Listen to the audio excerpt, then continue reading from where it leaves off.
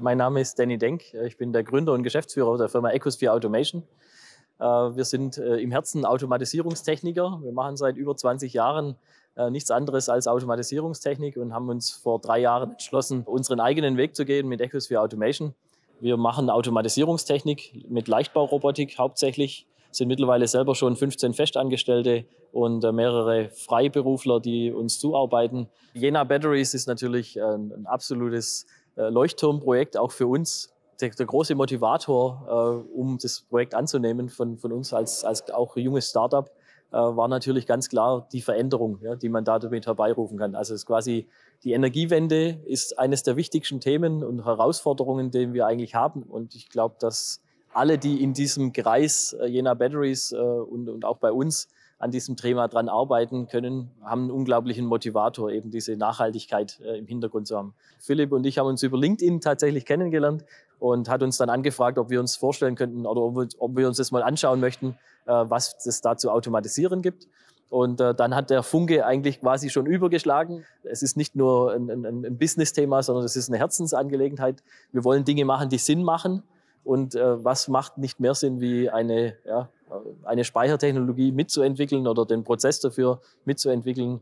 Das ist genau das, was wir wollen. Wir wollen nicht normale Dinge machen, wir wollen außergewöhnliche Dinge machen.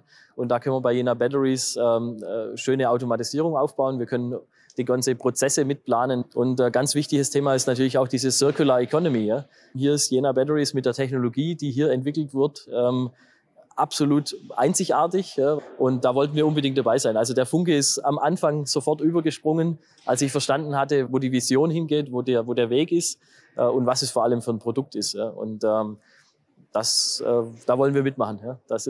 Da haben wir Bock drauf, ja, auf das Thema. Was wir hier bei Jena Batteries machen, ist, ich nenne das ein bisschen Prozessentwicklung als Dienstleistung. Also wir fangen quasi im Kernprozess an.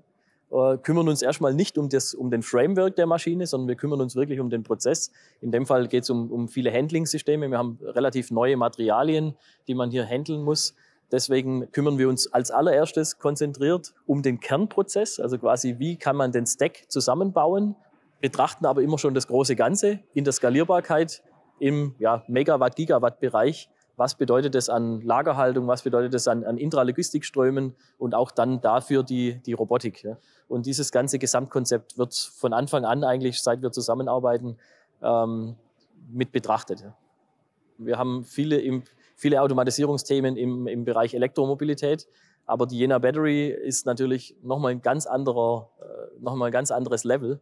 Wir haben hier wirklich eine nachhaltige Batterietechnologie, die, ich sage mal, unendlich groß skalierbar ist, die absolut Circular Economy fähig ist. Das heißt, wir können sie wieder zerlegen, wir können sie wieder aufbauen, wiederverwenden. Das, was wir hier jetzt entwickeln, zusammen als Team, macht richtig Spaß auf der einen Seite. Auf der anderen Seite, wenn man die Skalierungseffekte, die daraus entstehen werden, 50 Gigawatt bis 2030 mal als Volumen zu produzieren, das ist ein richtiger Spielplatz für einen Ingenieur. Ja. Das ist ein richtiger Spielplatz für Prozessplaner, für Logistikplaner.